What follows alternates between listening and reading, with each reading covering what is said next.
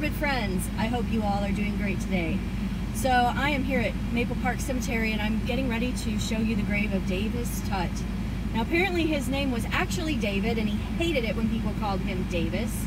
That was according to the wonderful, nice lady that I met at the office here. Unfortunately for him, history remembers him as Davis Tutt, so we're going to take a trip down to the town square and I will show you where everything happened. Join me. Please, if you like this video, please like it, please share it, please subscribe to help support the channel. It helps me a lot to be able to continue to make these videos. So thank you so much and let's have an adventure.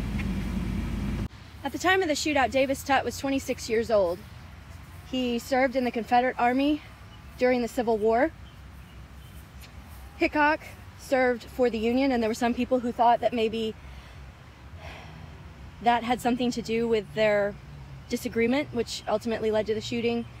I'm not sure. I think that it did. I think it probably was more of a personal issue, and of course money was involved and insults and making someone feel, making Hickok look bad, which is never a good idea.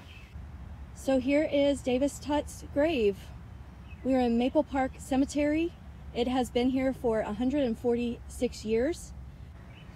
He was originally from Arkansas. He did have numerous siblings. One of the reasons he may have gotten in a fight with Hickok possibly was because Tutt thought Hickok might have been messing around with his sister. One of his sisters, he had several.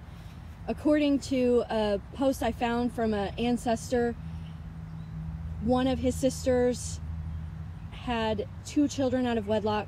Whether one of them was Hickok's or not is unknown. But there's talk that that may have had a lot to do with Tutt being upset with Hickok. Tutt did not have a headstone until 1991, when this headstone was placed. On this spot in 1865 sat the Lion Hotel, and on July 20th, in a room upstairs, possibly in Hickok's own room because he was living here at the time, Hickok and Davis Tutt were playing poker. Hickok lost.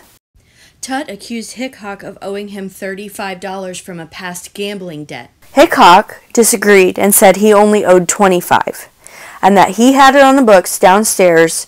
He had proof that it was only $25.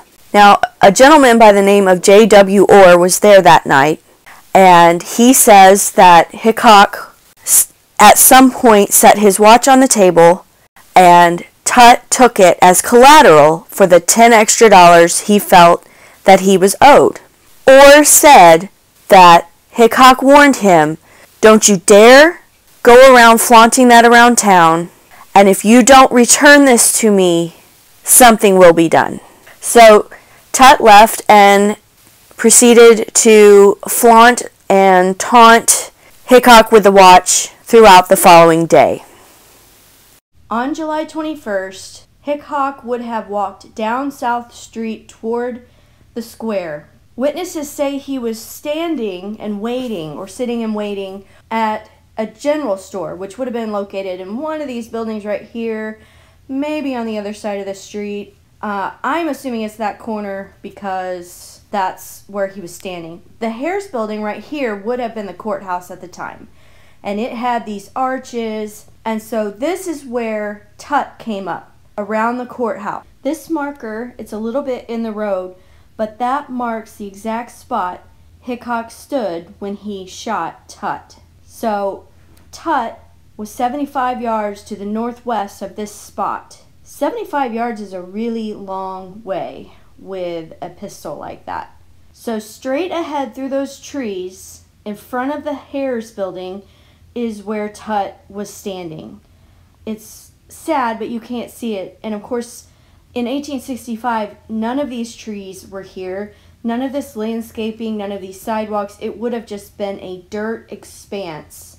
And he would have had a clear view of Tutt standing across the way. Now, before he saw Tutt, Hickok did tell a witness that he was sitting there waiting for Tutt and that the Tutt family had been abusing him or treating him roughly. So the fact that he was waiting for Tutt does not sound like self-defense to me. It sounds like he was specifically waiting for Tutt, but it is what it is.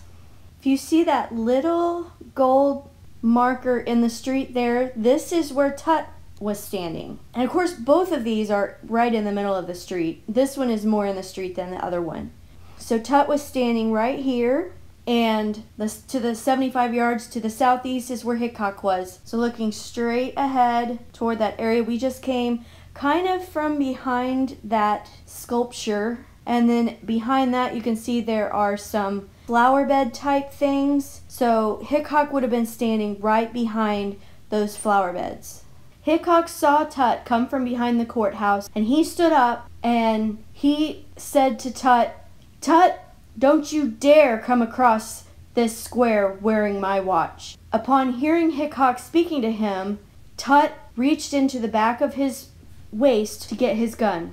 Every witness saw Tutt go for his gun. Hickok did not wait. He decisively pulled out his gun and shot him. Witnesses differ on whether or not Tutt fired.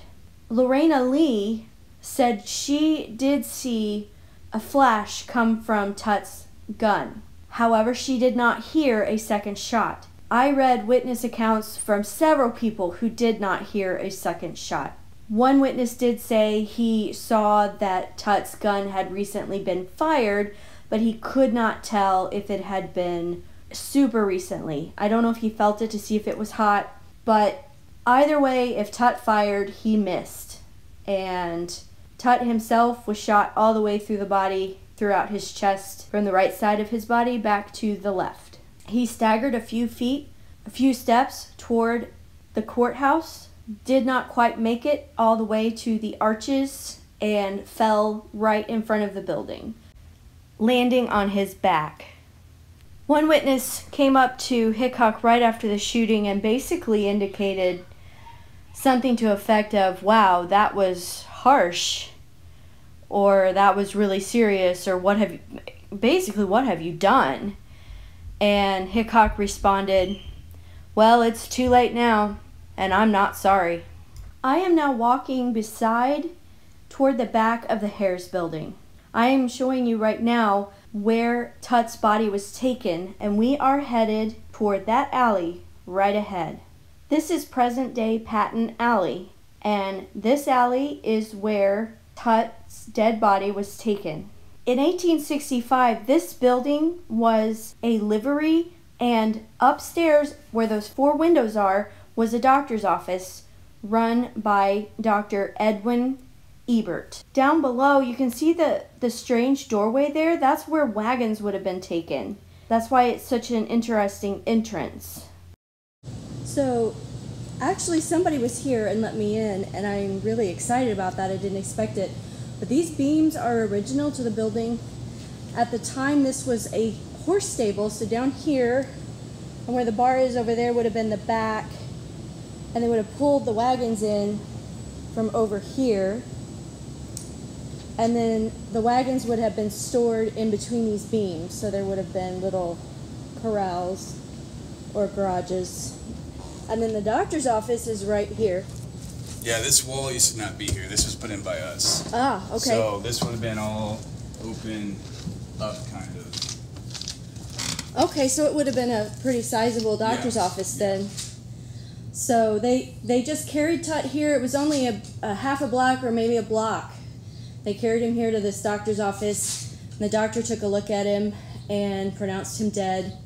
And yeah, he noted that the bullet went in the right side of his body between ribs 5 and 7 and exited on the left side of his body between 5 and 7. So he was standing sideways with raising his gun, right-handed, I would have to assume, to fire back.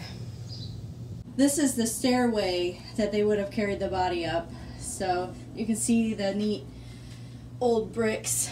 There used to be it's really dark, I'm sorry. There used to be a window here, it looks like. So here we are at the end. Guys, I am so excited I got to go into that former's doctor's office. I did not expect that at all. That guy was so nice. So that is the story of the first documented, maybe even only, quick draw gunfight in the history of the Old West. I'm sure a lot of you have noticed, though, that a gunfight like this is probably in every Western you have ever watched. And a lot of that is because of this incident right here between Hickok and Tutt. Harper's Weekly wrote an article about this event, and I read it, and it is just terrible and full of inaccuracies, and it paints a very negative picture of the people of Springfield, and basically said that everybody lays around and sleeps all day and is as lazy as can be, and they're dirty, and they dress like hillbillies. You know, just these awful stereotypes that people in this region have dealt with since the beginning of time, since people have been settling here. So, you know, and it did a lot to... A lot of them are probably made up, just these made up stories about what a big hero Hickok was in the war and how clearly in this incident he was in the right. And so any factual information I did not take from that article. I did read it because I thought it was important, but only court case testimony did I ever look at or use for factual information. The legacy of that article was making everybody in the United States know who Wild Bill Hickok was. It gave him that hero reputation. Of course, it said he killed hundreds of men by 1867, which is completely ridiculous. Today, it's believed Hickok killed about 10 men. If we have someone today who kills 10 people outside of war, we call them a serial killer. So he was a dangerous guy. He was 39 years old when he was killed. He lived 11 more years after the shooting to 1876. At that time, he had just gotten married. He had moved to the Dakota Territory to Deadwood, which is in current South Dakota. He was killed playing poker. He was shot in the back by Jack McCall while he had his back to the door. Just flat out assassinated. Jack McCall said he did it because he was avenging his brother's death, who he claimed Hickok had killed. McCall was tried it was a territory, so the trial actually was not official. So even though he was acquitted, after he left that area and went to Wyoming, he would not keep his mouth shut. He bragged to everybody he met that he had killed Hickok. So much so that the U.S. Marshals had enough to arrest him. He was arrested, he was tried again in an actual legitimate trial. He was found guilty of murder and he was hanged. And to this day, people believe that shootouts like the one I've just told you about happened everywhere and happened all the time. And they just didn't. And even this one didn't happen the way they do in movies. It wasn't I'll meet you at dawn. Bring your pistol and your second. You know, it wasn't like one of those gentleman duels they used to have. It was literally just an organic reaction. Tutt reached for his gun, and Hickok was faster.